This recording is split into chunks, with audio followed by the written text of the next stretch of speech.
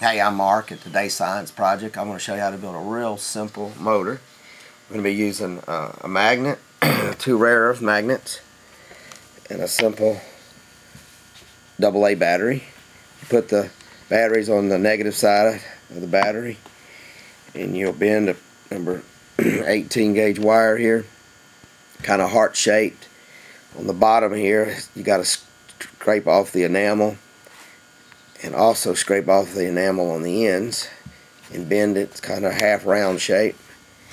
You really got to spend some time tinkering, getting it just right so that it doesn't squeeze too hard and won't turn. Simply slide it on and make the connection.